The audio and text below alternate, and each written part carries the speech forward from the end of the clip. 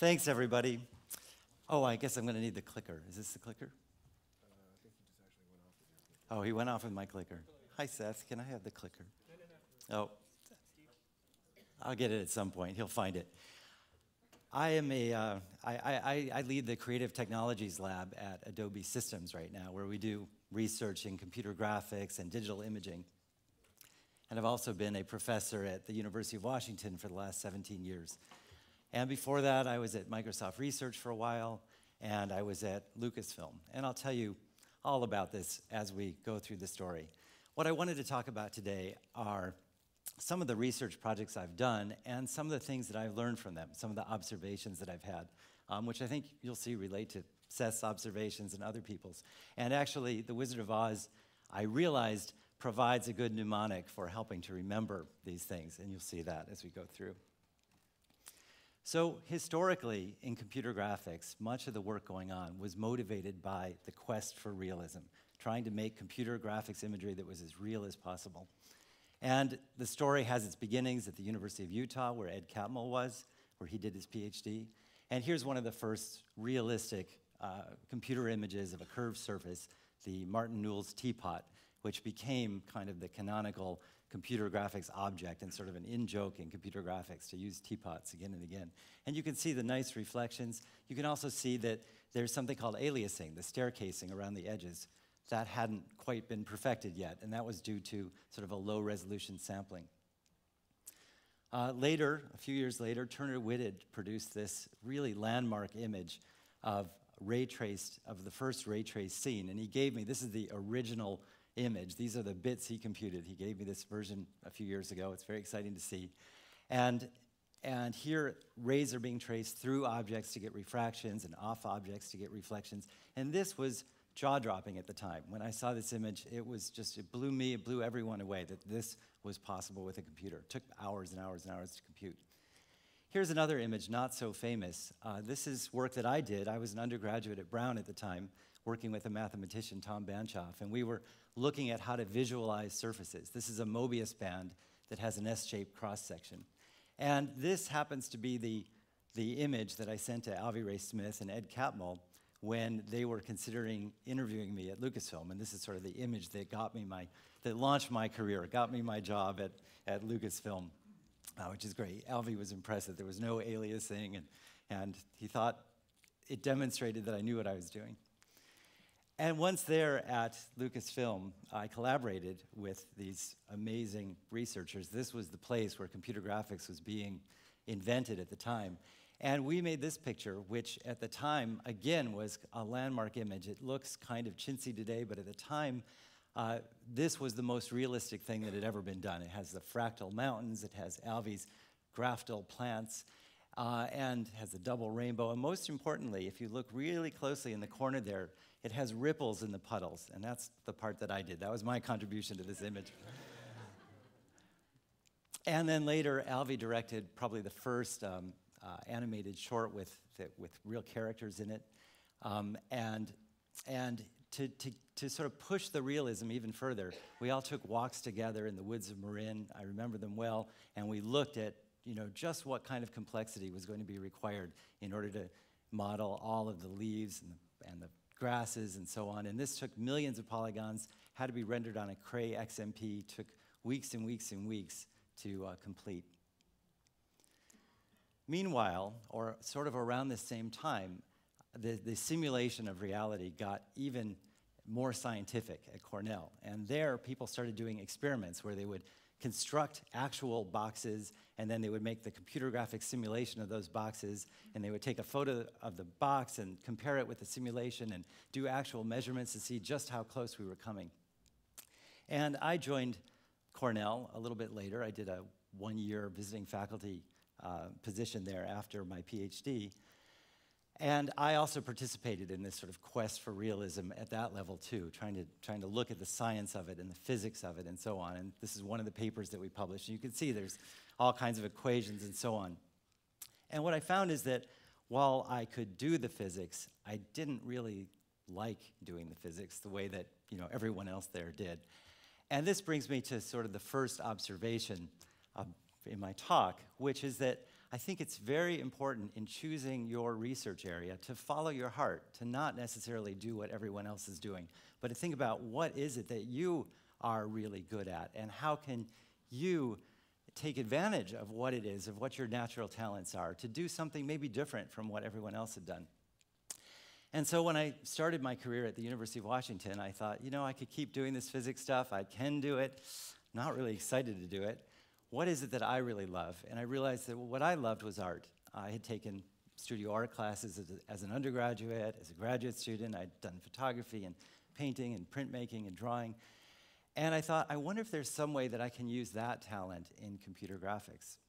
And the more I thought about it, the more I realized that, hey, actually, illustrations do have some advantages over photorealism, and maybe this points to an interesting research agenda that would be a little bit different from what everyone else has been doing, but still a useful subject to explore. And so some of the advantages are that illustrations can omit extraneous detail. So if you want to describe, say, how something works, you can add annotations and so on without distracting with an image that's too realistic. Or they can help focus a viewer's attention. So in this pen and ink drawing, your eye naturally goes to the upper part of the image where more detail has been added, instead of having to direct your attention with like an arrow or something else that you might have to do. And they're always used in medical text to clarify and simplify shapes. And they're great at exposing parts that are hidden. Here's a Honda brochure that I got around that time. I was shopping for a Honda, and this is very inspiring. And they're also great at showing that an idea is still approximate, that it's not a completed thing. And architects use them all the time to show that this is a concept. This is not the actual building you're going to have, but it's a concept, and it conveys that. So the challenge became, how can we use graphics not necessarily to get photorealism, but to communicate more effectively? And the place that we decided to start was a place that has a lot of existing conventions, pen and ink illustrations of architectural models. And the challenge here is that up until this time, all computer graphics was done with this sort of realistic shading. So if you wanted something lighter, you'd just make it lighter. But with pen and ink, you can only draw with a black ink on paper. So how do you make it lighter? You can't just turn it gray. Well, we studied the way that pen and ink artists worked, and we noticed that if they wanted a light area, and here's a laser pointer would be nice, but maybe I can try using this thing. No, it doesn't work. If they wanted a light area, they would just start drawing with a few strokes, like the outlines of the bricks.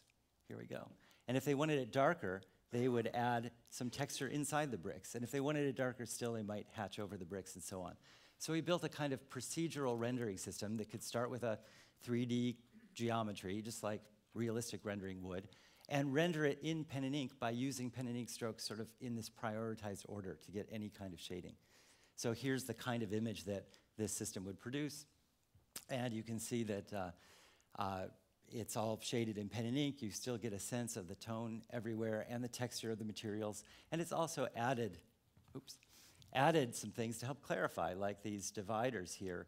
It's added outlines between areas that have very similar colors, and that you wouldn't see in a photorealistic rendering.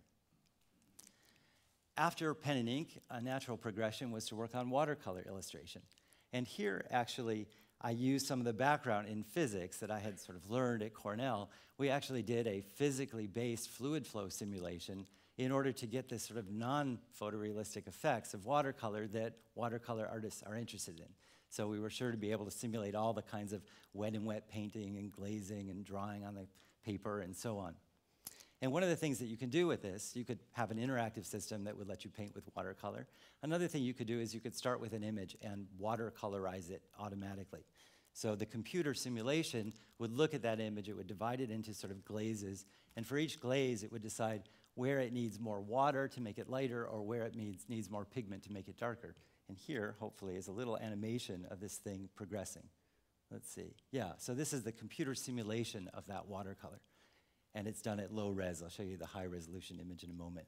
But you can see where it dabs on more water or more paint in order to continue the image. Is there any water up here? There it is, good. So here's the high resolution watercolorized result of that image. So the second observation here is that it's worth having the courage to leave the mainstream. I should mention that was a whole new area. I mentioned that, but that work in non-photorealistic rendering eventually grew into like a whole subfield with hundreds of researchers publishing papers in that area year after year. Now there's an annual conference on non-photorealistic rendering that takes place with like 100 people coming to it. And it all sort of grew out of going off, following my heart in a completely different direction and having the courage to do something different. And as Seth was mentioning, being an outsider kind of helps too. It gives you a new kind of perspective. So don't be afraid that you don't know anything about the subject. It's actually quite useful to go off in a new direction.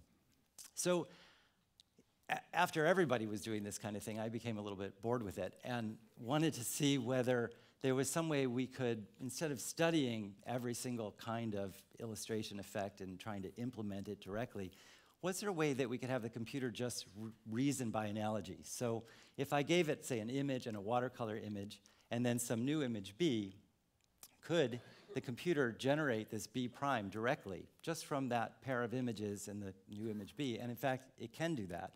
It uses a kind of a texture synthesis approach where it takes little bits of A prime and puts them together into B prime, sort of wherever B is in correspondence with A. And so it turns out if you start with a grayscale image and a pen and ink stippled image and you give it B, it'll just automatically produce this stippled result. Or you can use it for other things like enhancing the resolution. If you give it a blurry image and a sharp image and a new blurry image, it can sort of hallucinate the whole rug at higher resolution. And here's sort of my favorite application. This is one that we didn't do. After we published the paper, we put the software online. A guy who worked at a flight simulator company in Finland took the work, and he put a topo map in for A and a satellite image he had that corresponded to it for A prime. And then he put in some new topo image where he didn't have the satellite imagery and let image analogies produce analogous satellite imagery, which he then put into his flight simulator. So now he can fly over sort of any terrain that he has topo maps for. So the next observation I have is about posing your problems. When PhD students come in, they think that they're going to learn how to solve hard problems, and they do. That's a big part of doing your PhD. But I think more important than learning how to solve hard problems is learning how to pose them wisely.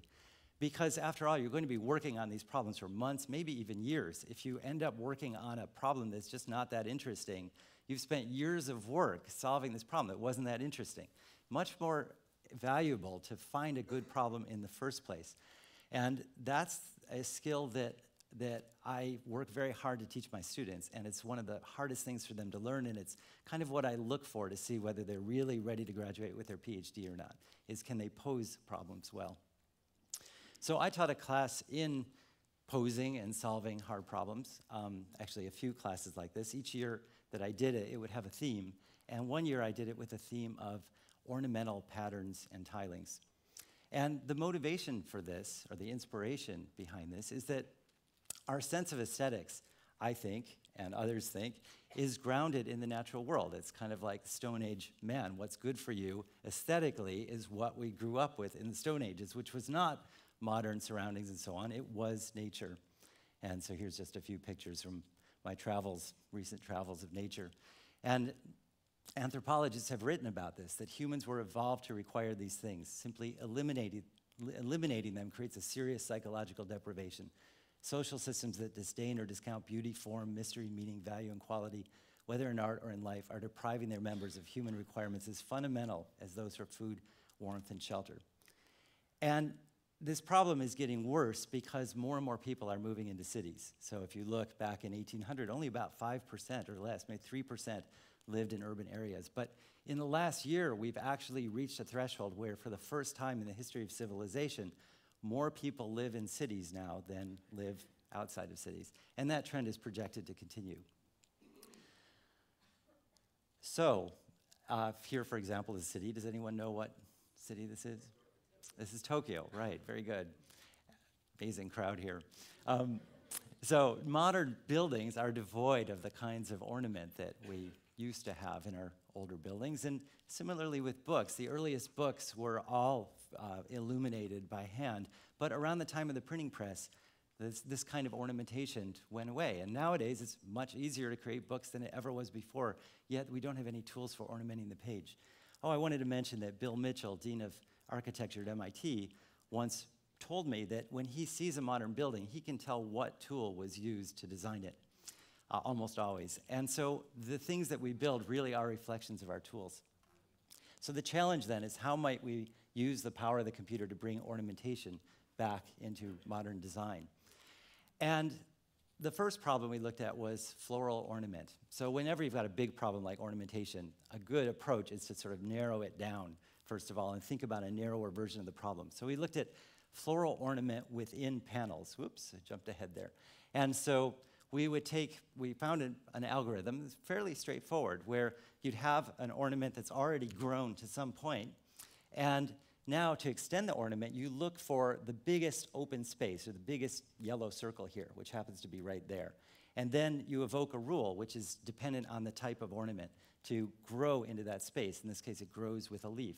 And the different rules for growth give rise to different ornaments. So here are 4 different ornaments. This is based on William Morris's willows. This is based on spirals. This is from a Chinese vase. This was from the coffee mug that was on my desk. And we basically described rules for growing and filling space with these ornaments. And so here are those 4 different kinds of ornaments elaborated over different regions. And here's the paper that we published. I always believe in trying to use our work. So here we have the ornament around the front page of the paper. A second project in this class was motivated by M.C. Escher. Escher, at the age of 24, visited the Alhambra, and he was inspired by the beautiful geometric Islamic star patterns there. But he thought it was a shame that the Moors were forbidden by their religion to depict human or animal forms, and so he set about developing his own layman's theory so that he could develop these beautiful, memorable tilings. And so I asked the class this question: can a teapot tile the plane? The teapot, of course, the canonical computer graphics object. And this really is a research question. I had no idea whether a teapot could tile the plane. And so to solve this problem, we learned about tilings. Turns out there's a class of tilings called isohedral tilings, of which there are 93 different types. And we had to figure out how these tilings could be adapted or parameterized so that they could be deformed and still stay tilings. So this is like the basic tile, this hexagon. But it turns out you can pull on this edge, you can pull on this edge, and turn it into this overall shape, and it still tiles the plane. And then, so the approach that we used, I should go back and say the approach we used is, rather than try to squeeze a teapot into a tile, it's much easier to start with something that you know is a tile, like a hexagon that tiles the plane, and then deform that into the teapot. That's basically the approach that we used. And so here's a shape, for instance, the shape of this thinker. And we're going to start with this tile that we know tiles the plane, and we're going to push and pull according to the ways that we learned that you could do it in order to get the final form as close as possible. And it turns out, as I said, there are 93 different types of tilings. That's a big number, but not such a big number for a computer. So we're going to have the computer try all 93 different types and simultaneously push and pull and prod those types to try to get closer. And eventually, some of these types just aren't going to work that well, so it'll throw some of them away and continue with the ones that remain and throw all but the best ones away, and then finally arrive at the final closest tiling. So here might be the tiling of the thinker, and then you would texture map it with the thinker. So let's see a few results. Can tux tile the plane? Sure enough, you can find a nice tiling for tux. How about a teapot? It turns out, yeah, teapots actually can tile the plane as well. And actually, here's Escher's own self-portrait. That also tiles the plane, as it turns out. So we did lots of these. So the third project and final project was on Islamic star patterns, actually, themselves. And they're a very interesting problem because there are beautiful examples all over the Islamic world of these star patterns, all over mosques and the Alhambra and so on. But it's now a mystery how they were done. It was a carefully kept secret, the design of these things. It was passed from master to apprentice and then lost over the ages. But interestingly, we can now apply modern mathematical theories to sort of discover how they were done. And we built a kind of Islamic star pattern ornamental design system that lets you start with different classes of tilings, which we called inflation tilings, and use those as kind of a scaffolding to elaborate the pattern. So here are a couple of star patterns that we created. We were very excited. We submitted a paper to SIGGRAPH, and of course it was rejected. SIGGRAPH is not easy to get into. We worked on it really hard, polishing it, making it much better for another year, still rejected a second time. And so then we thought, all right, what are we going to do? And we decided to extend it.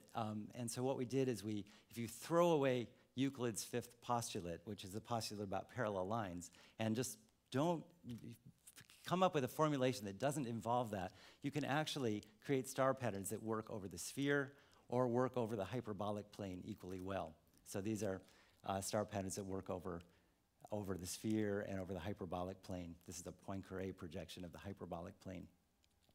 And that brings me to observation 4, which is that to solve hard problems, obviously you need to keep persevering, and I think Dorothy is the perfect representative of this, and strong collaborators really helps as well, which Dorothy also had. Finally, bringing this full circle, actually Nathan Myhrvold, who was a former speaker at EG, apparently, was designing his house at the time and had bought this water jet cutter so that he could make very special heating grates and shades, and he had heard about our work, and so he took our design system and designed his own Islamic star patterns, which he then cut with the water jet cutter out of metal and wood and used that in building his house. So the final observation that I want to leave you with is that while in life, it's really easy or it's very human nature to try to avoid hard problems, I think they're worth embracing, whether it's in research where what you need is a good hard problem, you can't get your PhD without it, or in life where the good hard problems are going to come and find you, whether you like it or not. This is where we really grow, this is where we really learn. If you can't go to sleep at night, it's a great opportunity to, to embrace your hard problems and figure out how to solve them. Thank you.